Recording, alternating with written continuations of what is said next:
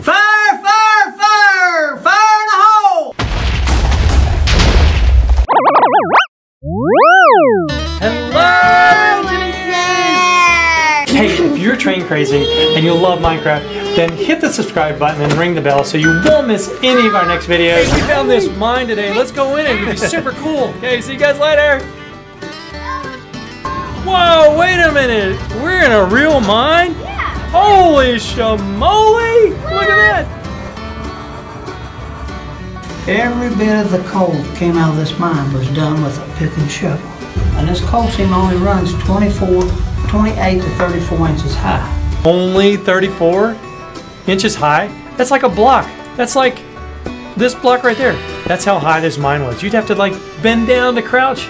I usually tell everybody, if you want to see what that's like, you go home today and you crawl into your kitchen table. Guarantee you it'll be 32 inches high. And you see if you can stay under there 10 or 12 hours. And that's what you like to be a coal miner. Let me tell you about this scoop. You only had two ways to get around in a coal mine. It was on your knees, crawling, or if you was lucky enough to have one of these scooters, you could use a scooter. Now this works pretty decent going downhill. It doesn't work as well going back the other way. You see this board over here says Fireballs? Now this morning before anybody came, I was in here firebossing this mine. You go through it and you check for hazards and gases. And back in the old days, here's what a fireboss had to do. He had to take this light and he had to go in the mines and check for gas. Now if you have a little bit of methane, it would ignite it and it sit there and burn for a few seconds. Go out. Now if you had a whole lot of methane, that's bad. Sometimes you had to get you a new fireboss. I'm going to turn the lights up to show you how dark it is in a coal mine. It's pretty dark, isn't it? This is one of the first lights that the coal miner had. You know what this was called? A teapot light. It does look like a little teapot, doesn't it? Whoa, that's crazy. It's really small, isn't it? Here's how this light worked. You opened the lid and you filled it with kerosene and you lit it. Now the coal miner wore this on his hat. You know how long this light lasted? 1 hour. Okay, I want to show you another light. You put water in the top and it's got a little lever right here. We call that a dripper. Now when I turn that on, you're going to see it start dripping that water. Well, you drip that water on that carbide and it creates a gas.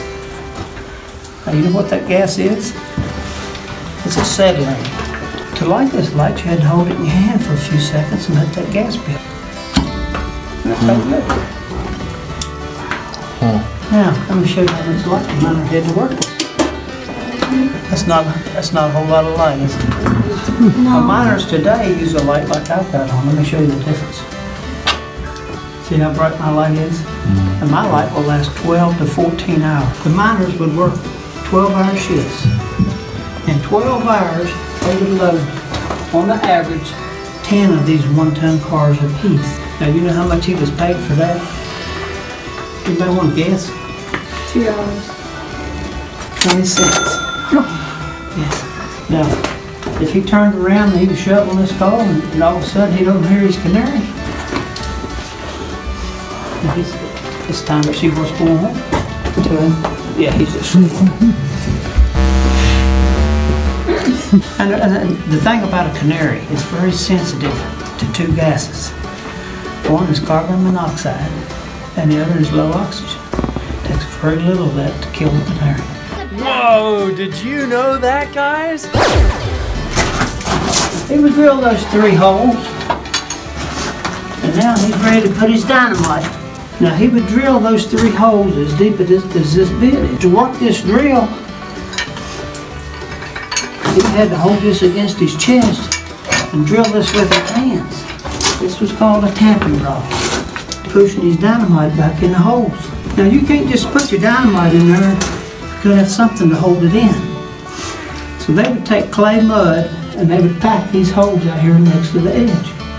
So the dynamite won't shoot out the hole. And once he packed that mud in there, he would take this rod and he would push it back to his dynamite. And what he's doing now is making him a place for his fuse. Now he's ready to shoot his dynamite, but before he can, he's got one more thing to do. He had to come out here to the edge of this place. We call it the mouth of the place. And he's got to holler something real loud. Fire, fire, fire! Fire in the hole! Fire, fire, fire! Fire in the hole! Now this lunch bucket was a coal miner's bucket. The top part was what he put his dessert in. A piece of cake, a piece of pie. This part of the bucket was what he took his lunch in. Pinto beans and cornbread or a bologna sandwich. That was at the top too. This was what he carried his water in.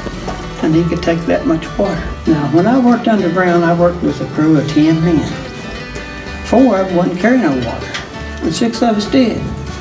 And many a days, you go back to your lunch bucket to get your drink of water late in the shift, you wouldn't have no water. They would drink it on you. And finally one day a guy come up with a way to keep people from drinking his water. So I'm going to share with you what he did. Oh my God, the guy put his, no way, he put his teeth in the water?